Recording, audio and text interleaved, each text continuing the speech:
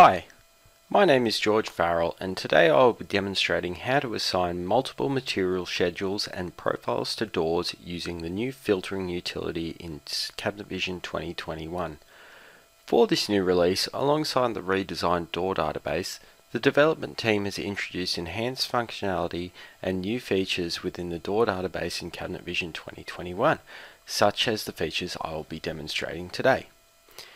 If we go to our door catalog here, you'll see our new door manager interface. This will look familiar to those of you who have used Cabinet Vision 9 and above in material database. You'll see similar buttons across the top, as well as our categories on the left hand side and our doors.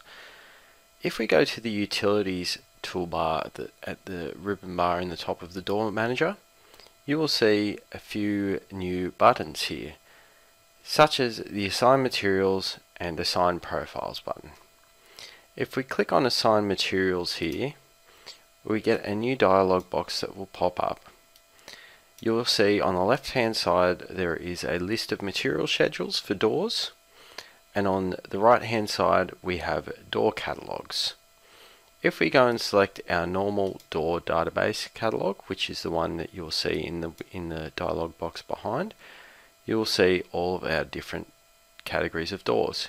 If we further expand this, you will see each type of door that we provide in our standard door database in Cabinet Vision 2021. If we look on the left hand side, we will select a material schedule or two, and then what we will be doing is assigning it to a particular type of door. Now for today's exercise I'll be using the slab door, and I will be assigning some simple MDF and color panel material schedules.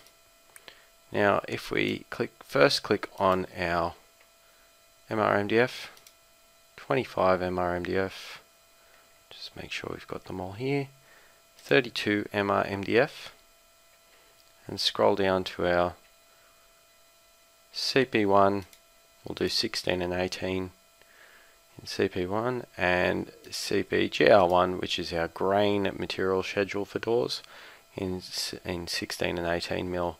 We will also select MDF 16 mil and 18 mil no edge, as well as our HMR black and white.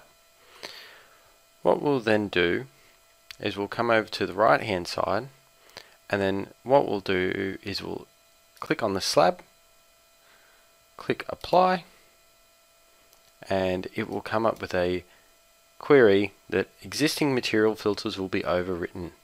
Do you want to continue? We will be clicking yes, and then we will click exit.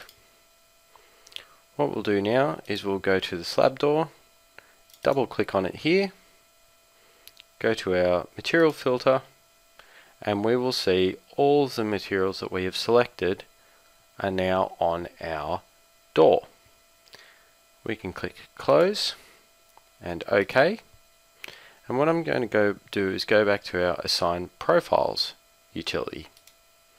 This will bring up a near identical dialog box, which we will then select our profile type.